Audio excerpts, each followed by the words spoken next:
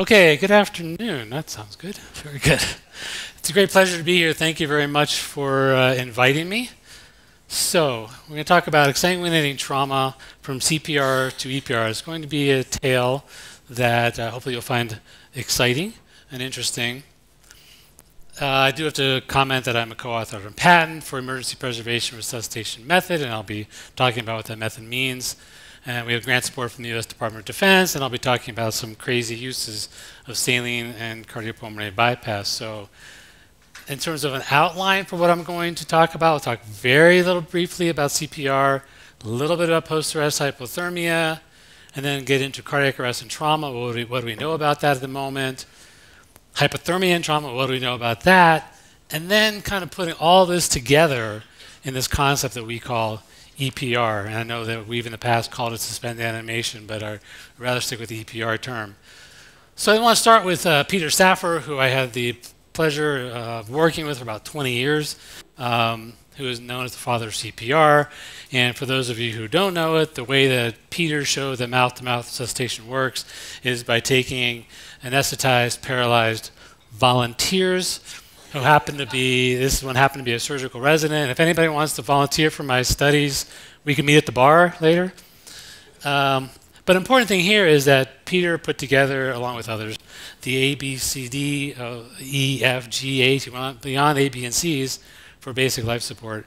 And early on, he commented that H, for hypothermia, start within 30 minutes with no signs of CNS recovery. This is something that he published in 1960. So the idea has been around for a long time. So, but it took a while for it to be used in patients, mainly because back in the 60s, the feeling was that you had to cool people down to very cold temperatures to get the effect. You had to go to 28 degrees, 30 degrees. But we and others showed that cooling just to 34 made a difference, and that led to the famous hypothermia to cardiac arrest trial in Europe, as well as Stephen Bernard's trial in Australia, showing that mild hypothermia could have an impact on outcome. And there's great enthusiasm, if any of you have not seen this slide before, of some enthusiastic medics in Germany who threw frozen French fries on this patient to start the cooling process outside the hospital. But we've been pulling back a little bit on the enthusiasm, at least in terms of the temperature level, perhaps, after recognizing that the hypothermia to cardiac arrest trial normal thermal group was actually a little bit warm, which led to the targeted temperature management study comparing 33 and 36 degrees, which showed that basically there was no difference in outcomes. So right now, at least in terms of the European Resuscitation Council and our Heart Association, the recommendations are if you have somebody who's comatose after cardiac arrest, that you should induce targeted temperature management at 32 to 36 for at least 24 hours. And I'm sure we really need to do much more research to figure out who should be at 32, who should be at 36, and for how long. So there's much more, I think, to come in this area, which certainly should prevent fever also. What about trauma? People are always afraid to use hypothermia in trauma because of coagulation and other issues. But this is actually a small study. This is just 6 patients from my current institution, the Shock Trauma Center, where they had patients who were comatose after a traumatic cardiac arrest, and they showed that there was at least no complication of the hypothermia, and some of them did fairly well. Now, the gist of this talk really is about what can we do for a patient who has cardiac arrest from trauma. So when I was a surgery resident, my wife is an emergency physician, and I spent a couple months as visiting residents at the Shock Trauma Center. And little did I know then I would come and work there 20 plus years later. But there's a patient that really stood out in my mind. A young male, had a stab wound to the heart. There was some sort of argument about bowling shoes. Who knew what it was? But even coming to the world-famous Shock Trauma Center, this is what the trauma resuscitation unit used to look like. It's much nicer now, of course. But we couldn't save him. And it just happened that 3 months after that, I went into the lab with Peter Saffer, and we started looking at, well, what can we do for these patients who have traumatic cardiac arrest? Because we know the outcomes are terrible. The issue is CPR doesn't work. If you don't have any blood in the circulation, you can pump on the chest all you want, and you're not going to get any benefit of it. In fact, there are lots of studies showing that CPR outside the hospital for trauma patients doesn't do any good. Really, the only thing that's good is racing as fast as you can to get to the hospital. And we know our outcomes are bad, even if we do everything possible. We manage the airways, we open the chest, still survival, this is Peter Ree's review from almost now 20 years ago, but survival is around 7% overall in his study. Better if it's penetrating, better if it's chest trauma. But I've looked at data from shock trauma, and it's still 5%, 7%. It's terrible. So if we have a disease process that is that bad, we've got to come up with something better to do to try and save these patients. Now, another important piece of data that came into some of our thinking was, this is Ron Bellamy from the U.S. Army and Peter Saffer looking at data from the Vietnam War and looking at when soldiers who died of their injuries died. The important point here is there are some who died immediately. We're not going to save them. But if you look at it, there are a number of soldiers who died within 5 minutes, within a half an hour. And the other important thing here is they did autopsies on all of them. And a lot of them have fixable injuries. So you got a bunch of people that are dying basically in front of other people. If you had something you could do, if you could do something to stop the clock, buy some time to get that person from point A to point B, perhaps you could save them because you have things you could fix, but you just don't have the time to fix them. So that came around to thinking, well, what can we do to decrease metabolism, decrease all the bad things that are going on with ischemia and then reperfusion, to buy us that time to transport the patient and get a surgeon that can then stop the bleeding. If it's compressible bleeding, that's not a problem. It's the non-compressible bleeding, torso injuries, pelvic injuries, that are the ones that are killing these patients that could be fixed if the surgeon can get to them in time. So there are a number of influences that played into thinking that hypothermia could be the answer, or at least a key part of the answer. Number one, we and others were already looking at the idea of using hypothermia for improving outcomes from non-traumatic cardiac arrest, and that was already becoming something that was being considered clinically. We know that there are plenty of examples of people who suffered cold water drowning, and they were underwater for an hour or maybe longer than an hour, but they could still be saved if you get them out and resuscitate them. And thirdly, our cardiac surgical colleagues have been using hypothermia to allow them to do operations with total body circulatory arrest for years. Now, surprisingly, how much little data there actually was in the lab of how to do this, but they've been doing it. They knew that if they cooled the body quickly and to certain temperatures, they could stop the circulation to work on the aorta or a tiny baby's heart for 45 minutes or even an hour, which is the kind of time we're looking at to try to buy some time to save our trauma patients. So all this led us to the idea that hypothermia could be the answer, or at least very much a part of the answer. We've now termed this emergency preservation and resuscitation, thinking that EPR could be the new CPR, if we can show this works. But the concept is protection, preservation of the whole organism during circulatory arrest of 2 hours or more for transportation, control of bleeding, while they're still pulseless, followed by delayed resuscitation. And that hopefully this could allow survival from otherwise lethal injuries. Again, the key thing is all we're trying to do is buy time. Stop the clock so we can get from point A to point B, stop the bleeding, and resuscitate the person. Because right now at point A, we can't resuscitate them. They're still bleeding. Now I have to step back for a second and recognize that hypothermia and trauma have this kind of yin and yang relationship. On the good side, hypothermia can decrease oxygen consumption, decrease free radical productions, decrease inflammation, decrease excitatory neurotransmitters. There's a whole list of other mechanisms that are good things that hypothermia can do. The bad side is that it causes coagulopathy, although you got to get down to at least around 30 degrees, have some clinically significant coagulation changes. But there's stress, there's shivering, so there's definitely a downside to hypothermia. And we know that our trauma patients get cold. They're predisposed because what's the first thing we do with every trauma patient? We cut off all their clothes, right? And if we, beyond that, then we open up body cavities. So they get exposed, they get cold because of that. They've lost blood. We give them fluids that we try to warm, but often aren't that warm. And they have limited ability to respond because of shock and sedation, anesthesia, whatever they've taken before they got injured, alcohol and other drugs. So our trauma patients get cold.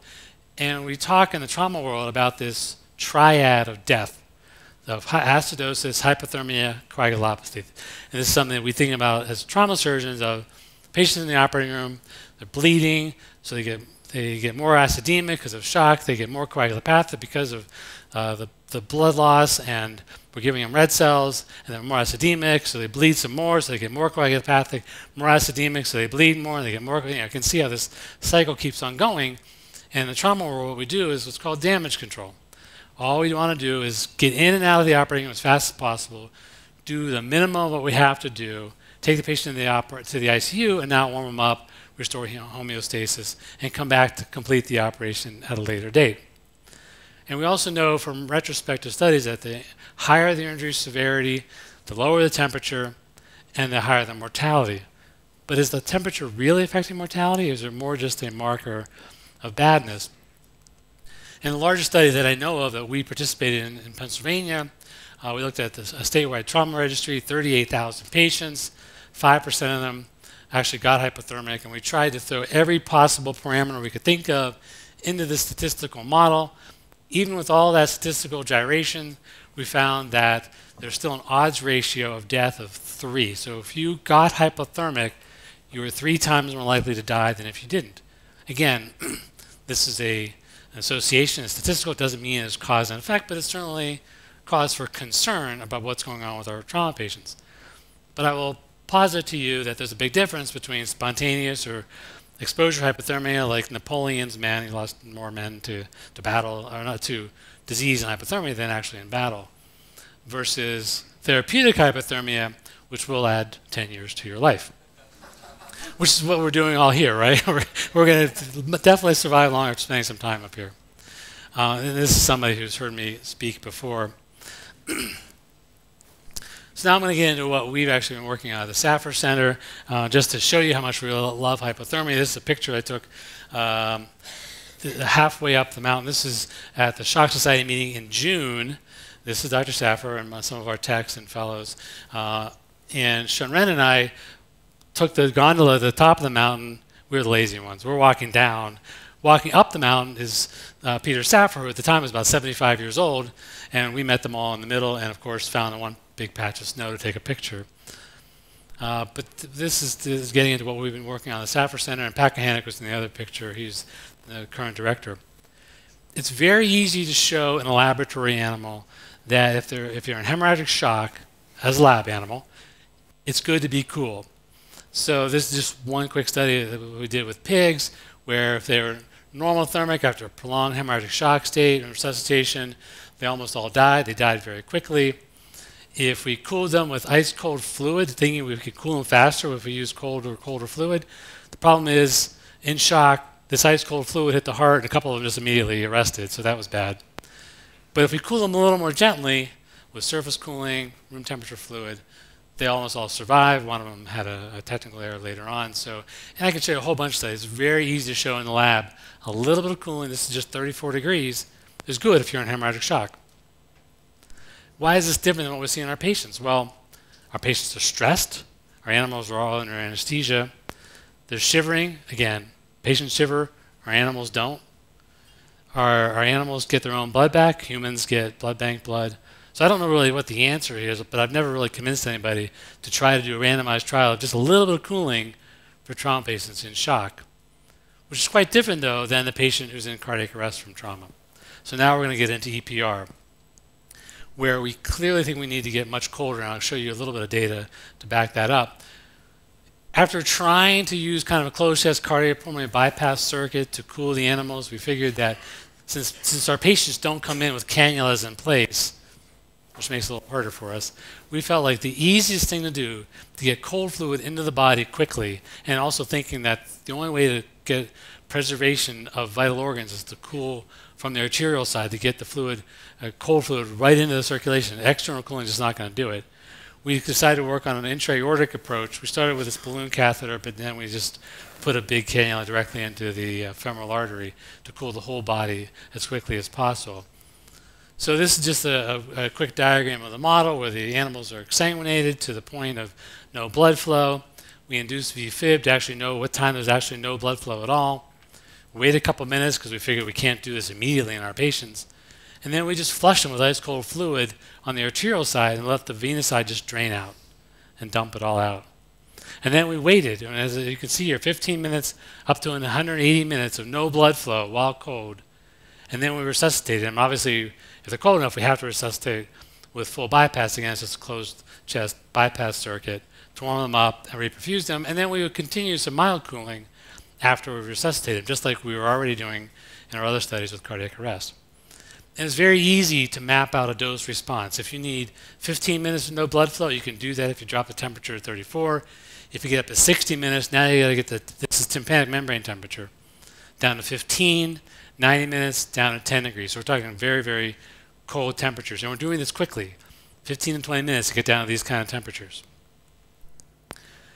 You got 90 minutes. This is the overall performance category, similar to the CPC we use clinically now.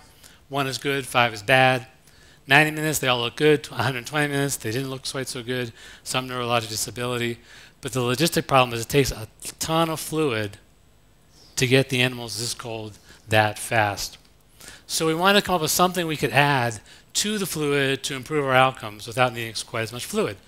So this is a simplified diagram that Peter Saffer and Pat Kahana put together. I think they were at a bar like the one here, or at least they were drinking some red wine. Actually, what's on here is scientifically valid. But anyway, based on what we thought we knew about brain ischemia and reperfusion, we came up with lists of drugs to try. Bottom line, none of the drugs really did anything.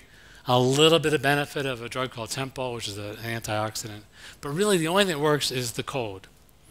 And just to show you one more study where we actually did a very prolonged shock state, 2 hours till the animal's arrested. This was something that our military supporters wanted us to do. So 2 hours until they arrested. And we actually randomized them to doing external CPR while we gave them their own blood back versus flushing them with cold fluid and leaving them there with no blood flow for another hour and then coming back and resuscitate them. And we would do this with this circulatory arrest here. We'd go off and have lunch, relax, and come back and resuscitate the animals. Obviously, in patients, we'd be trying to fix them. Here, we actually did add some trauma. We opened the abdomen, injured the spleen, then later took it out. What we found, CPR, no good. None of them survived. But EPR with 12 hours of post-arrest mild hypothermia, they mostly survived, but they had some neurologic disabilities. If we prolong that mild hypothermia afterwards to 36 hours, we got better outcomes. Which kind of goes back to my point earlier about this 32 to 36 after non-traumatic cardiac arrest. We just got to figure out which patients should be at what temperature and for how long, because we really don't know the answer. But here, the worse the insult, the longer the post-arrest hypothermia needed to be to get better outcomes. So we're not the only ones playing around with this idea. Peter E., Hassan Alam, done some similar work on the direction initially of Lynn Yaffe while they were both in the Navy. They worked this fancy hypothermosol solution. We just used cold saline. Nothing simple, I mean, nothing complicated, just ice cold saline, flushed in the animals to get them cold as fast as possible. They used an open chest model, but they found a few things that are important. One, that cooling as rapidly as possible was important, which kind of makes sense. I mean, unlike our cardiac surgeons who can time when they start cooling the person, and they can time when they're going to clamp off all the circulation, we're stuck with circulation's already stopped, and we got to do something really fast to try and save the patient. The rewarming, so-so, kind of medium rewarming is necessary. And they also did a study where they had multiple injuries, vascular injury, colonic injury, splenic injury, and they repaired those injuries while the animals were down at 10 degrees. So they showed this could work just like the studies we have done.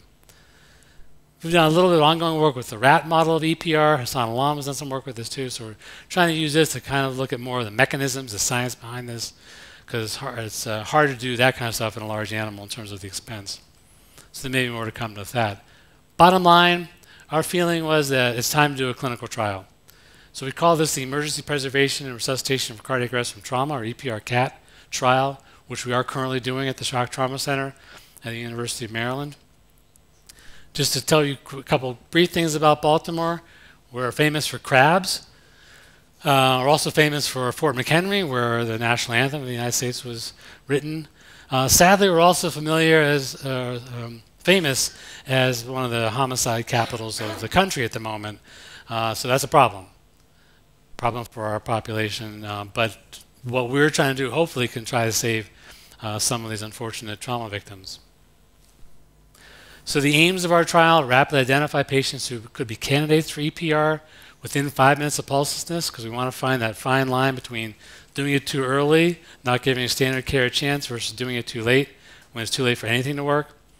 Rapidly induce the EPR with ice-cold saline, get the symptomatic temperature down to 10 degrees, and then after we've gotten some control of the bleeding, rewarm them, reperfuse with full bypass, and hopefully have them survive without neurologic deficits.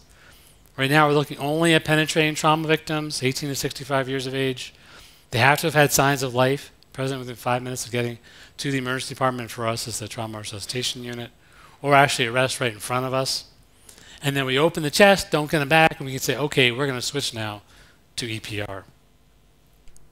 The exclusion is basically the opposite of that, except for for the moment, we don't want anybody with traumatic brain injury, electrical asystole, which means they've been in arrest for too long, obviously non-survivable injuries, massive trauma, pregnancy, and prisoners.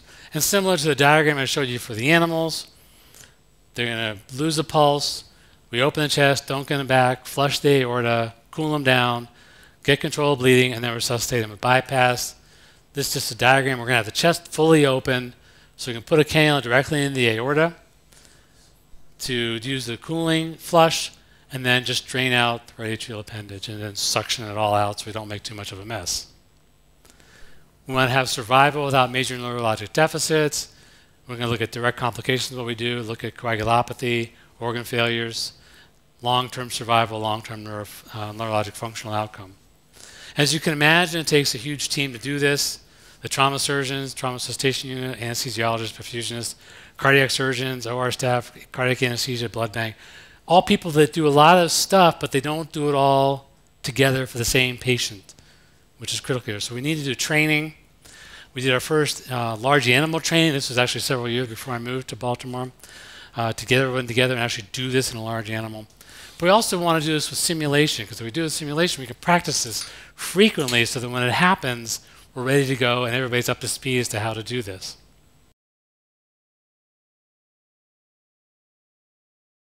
So we actually kind of staged this for the BBC. I was doing a whole hour-long thing on therapeutic hypothermia. This was just a few minutes of the program.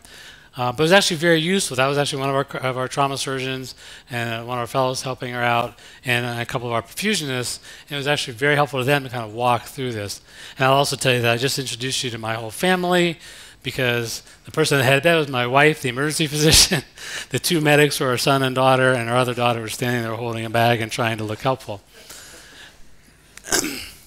So the way we're doing this is, if the right patient rolls in, the whole team is there, we can do it. If they're not, we can enroll that patient as a control patient. So we'll have 10 patients who get EPR, 10 who are control patients, and look at the data.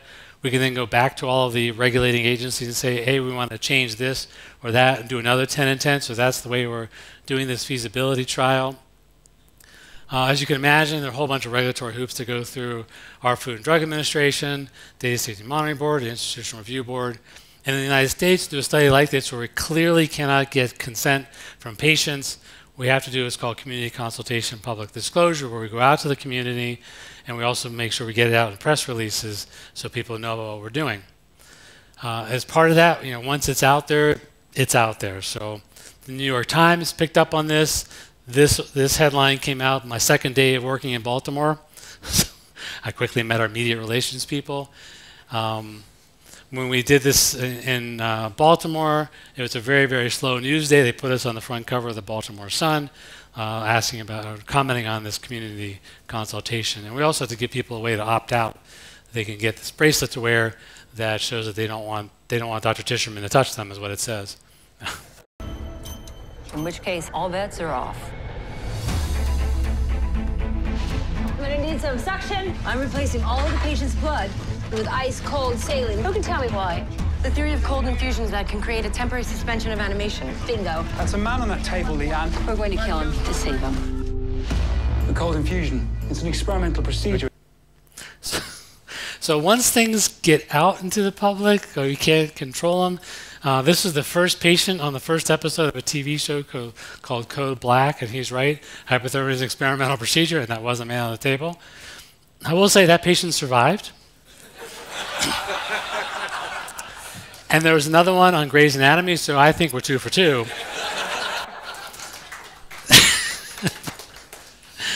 Anyway, we are going forward with this, and hopefully I can come back and give you some actual data once we get the study completed. We're also working on ways to make it easier to do this. We have a company, EPR Technologies, which is why there's a patent. I got nothing to do with the company, so I'm not planning to make any money on this. But we want to make it easier for other people to do this if we can show that it works. So to kind of put this all together, non-traumatic cardiac arrest, targeted temperature management is, I'm sure, something we're all doing in one way, shape, or form. Profound hemorrhagic shock, I would love to do a little cooling with that, but right now it's not quite right yet, although it's really easy to show in a laboratory animal. And when it comes to the exsanguinating cardiac arrest patient, EPR hopefully will be the way that we can save them in the future. So stay tuned. So certainly, who knows what we're going to be doing in the year 2412. I'm not quite sure what this is, but whatever it is, I'm sure it'll save lives, and maybe EPR will be part of that. Thank you very much for allowing me to present this afternoon.